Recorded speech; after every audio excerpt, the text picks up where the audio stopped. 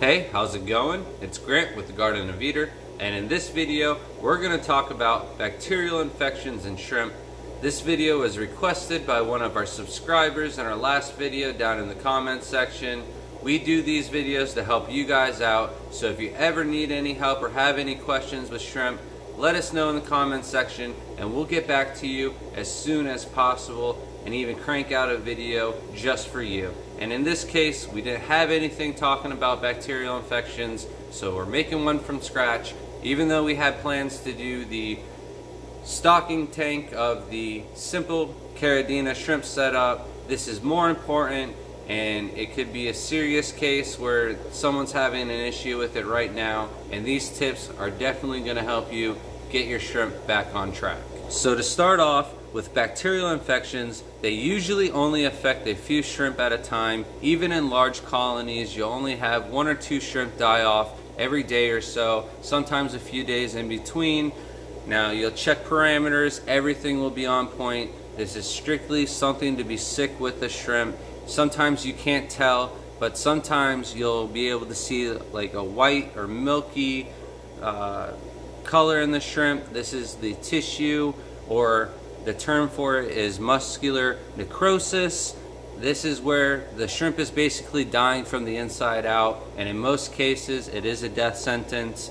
I haven't ever really seen a shrimp come back from that. So what you're going to want to do is you're going to want to remove that shrimp ASAP, because when it dies, that shrimp is just going to be food for other shrimp who will then get affected because they ate the infected tissue. Now, if you have a dead body already in the tank, of course remove that as fast as possible. This is going to be the #1 way to stay on top of your bacterial infection.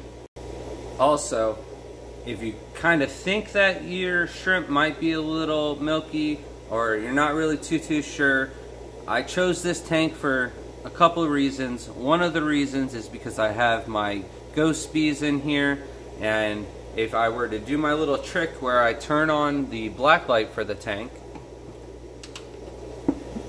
they would be glowing bright white. And because there's no real like glow lights sticking out in the tank, I don't have any issues. Usually I like to do these kind of videos when I see something, or I can show you guys a pic of what exactly I'm talking about. However, I don't have any issues with bacterial infections right now, but I had to get the video out. So turn on the black light. If you've got any glowing shrimp, that's probably muscular necrosis. Remove that shrimp, or you could even quarantine it in a little jar to see how it does for a few days. Alright, so if you have a bacterial infection, do not get too discouraged. Even the best shrimp keepers get these. You can get them from multiple different situations, from poor immune systems with imports. You've got poor immune systems from improper nutrition. The tank could be too hot. Water parameters could be off. You could have stress with the shrimp. There could be oils on your hands, copper in the tank, or the most common cause is disrupting the substrate. The main reason why I'm using this tank as an example for this video is because the Glosso in the bottom right foreground plant, I would love to take that and use it for our 48-gallon rimless tank by the front door. We are going to scape that with CO2 the works, and the Glosso is exactly what I want to use in that tank. However, the shrimp in this tank are really good breeders for us. I do not want to get them sick, so we are going to move all of the shrimp in the tank before we even touch those substrate planted stem plants and rooted foreground plants, the crypts, everything. You pull that up. For whatever reason, the debris built up over the years from the food and mulch gets down in there, it gets into the water column when you unroot the plants, and for whatever reason these shrimp just get sick almost every single time. So many people come to me, I've got dead shrimp only every few days, yada yada yada, and I ask them if they touch the substrate or moved around any plants, and a lot of the times the answer is, yeah, I just rescaped. If you're gonna rescape, I highly suggest setting up a new tank for the shrimp, then rescaping, let it cycle again, then re-add the shrimp. Ways to prevent a bacterial infection would be proper nutrition. I highly recommend a large variety of shrimp foods. This is going to ensure that your shrimp are getting the right amount of minerals and vitamins throughout a wide spectrum of different foods. Also, you're going to want to keep your temperatures low. That's why I recommend not keeping a heater in any of your tanks. Just like a hospital, you're going to want to keep your tanks as cold as possible to prevent any disease from spreading. At the same time, you want a proper temperature to promote breeding. So around 70, 72, I think is ideal temperature to keep and breed your shrimp. We had a hurricane a few years back where our power went out for 21 hours, and the only thing that was really wrong, because we had a generator to keep all the air pumps running and stuff like that, however, it wasn't strong enough to run our AC, and temperatures in the house got to 86 degrees, and some of the tanks were in the low 80s as well.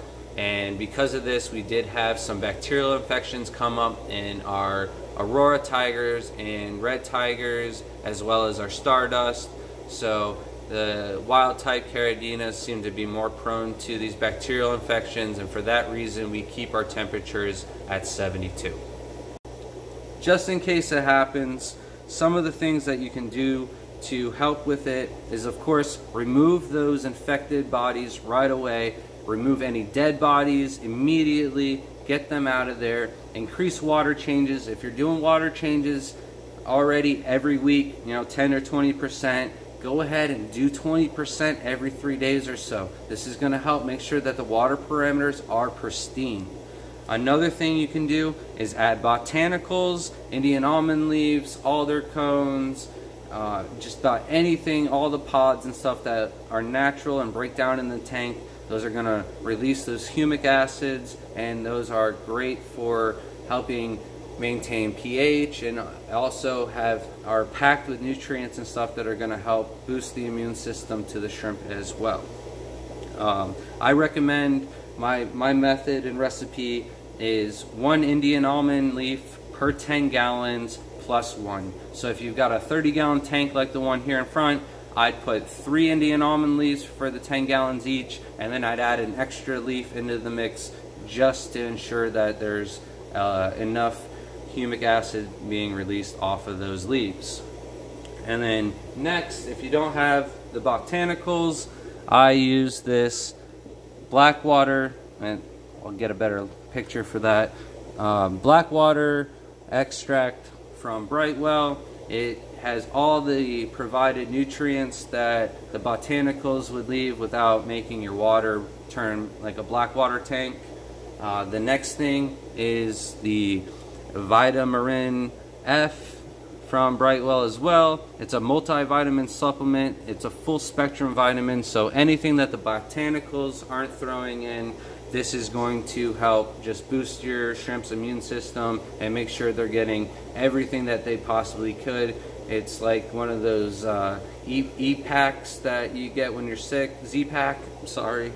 I've never taken one of those, but my buddy always tells me every time he sees me get a cold, but I like to get over it with my own immune system if possible. However, if you already have a bacterial shrimp infection, you're going to have to dose the tank if you want to save the rest of your shrimp. Now, like I said, it's something that can happen to the best shrimpers. It's something that can come out of nowhere, and in some cases there is no exact recipe for getting rid of it. It could be a total lost cause, and if that happens, you don't necessarily have to tear down the tank, but I would highly recommend letting the tank run for a good month and recycle the tank. Maybe dose the entire tank with a heavy coat of hydrogen peroxide, and let it run for another 30 days before I would throw in more shrimp. And I would start with a very low number before I dove in and started keeping shrimp in that tank again. It's just one of those things where it happens to the best of us, and you want to avoid it as much as possible. But if you do get it, don't get too discouraged. It's not something that happens very often. As long as you keep the tank cool, don't touch the substrate, don't add in anything new to the tank, it shouldn't be any issue for you guys. So as always, thanks for watching. I hope this helped you out. Let me know in the comments section if there's anything else you'd like me to cover.